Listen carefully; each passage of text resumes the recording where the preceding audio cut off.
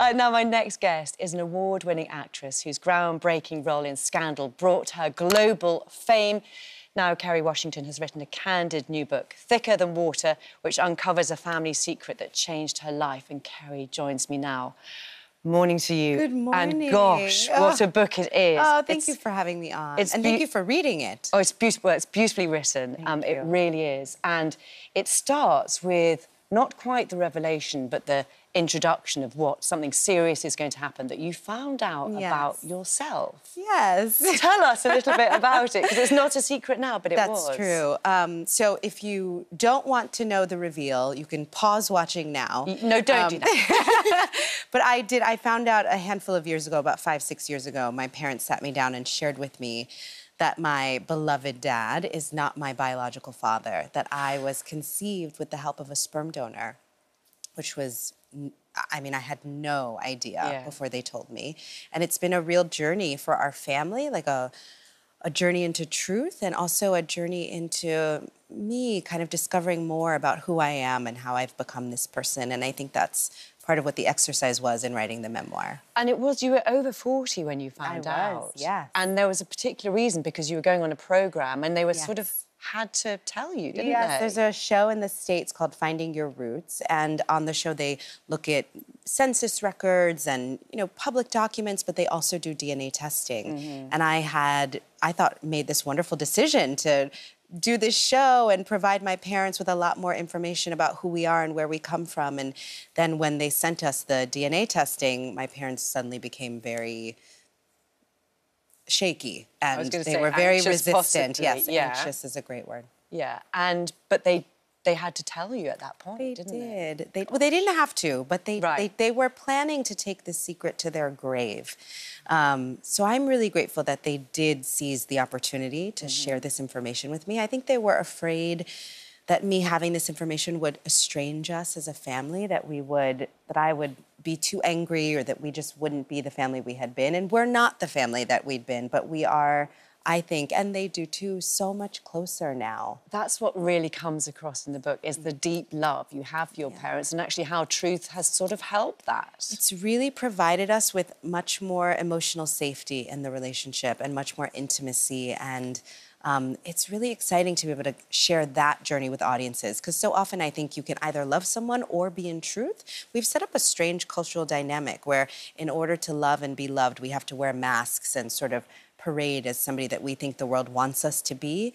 But in our family, we've experienced the opposite in these last few years, that in our truth, we've really become closer. You had a feeling about things being, I don't know, slightly different, didn't you? From very early on in your life. It's funny because now I've become part of this community of donor-conceived people, and I think people who are adopted and not told also have a similar experience of feeling like there's something happening in the home.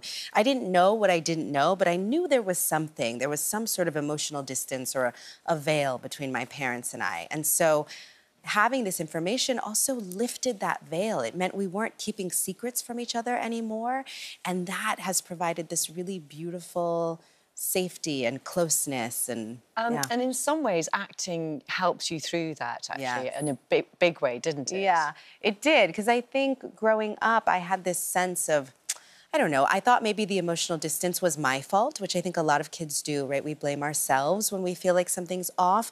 And so I thought I never felt comfortable in my own skin. So often when I was acting, I was kind of searching for myself in these characters, you know, looking to take on personalities that felt more right, looking for a way to feel more at home in my own life and in my own body. And Scandal was part of that. Yes, 100%. I mean, I've been so blessed to play such amazing women who've taught me so much. I feel like every character has sort of been a mentor for me, leading me closer and closer to my truth throughout my life. So it's wonderful, actually, to now be able to give myself, as Kerry, some of the same kind of dedication and commitment that I've given these characters, to ask myself, who am I and where do I come from and what do I think and feel and want? Because I could tell you that for Olivia Pope for years. Tell me, who's your favourite character? Was it like choosing between children? I can't. They're like children. They're so, each character has changed me in really profound ways. So I can't choose. I really can't. It's usually the one that I'm doing currently that I love the most. It's kind of, but they're all so special. You've got some brilliant, as you would, because you are the height of showbiz and Hollywood, some brilliant connections. J-Lo taught you how to dance, is that right? That's right. J-Lo and I went to the same Boys and Girls Club growing up in the States, in the Bronx. We grew up in the same neighborhood, and she was one of the big girls. So we had a dance teacher, beloved teacher, Larry, who fell ill, and she stepped in to teach some classes to the littles, and I was really lucky to be one of those girls. And we've remained in touch through the years. She's always been massively supportive. And I know Gwyneth Paltrow was at another school as well. Yes, where I went to school, yes. Tell me also, because I'm a swimmer, I love open water swimming, yes, and that's very much part of the book, swimming. isn't it? Yes.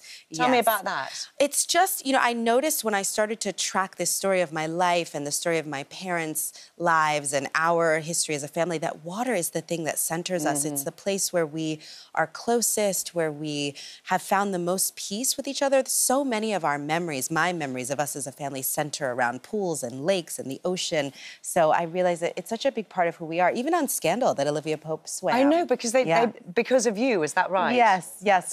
The writers asked me if I had any sports or hobbies that I really loved. And I said, well, I was on the swim team in high school. And then a few weeks later, I read a script and the president said, well, she was on the swim team in high school. And then I was swimming on the show. And obviously, I want to say that because we're in the midst of an actor's strike, that no one should go watch episodes of the show now. We're not supporting anybody watching struck work. But once we have a new contract and deal, you can watch as much as you want. OK, well, that's a really important message as well, isn't it?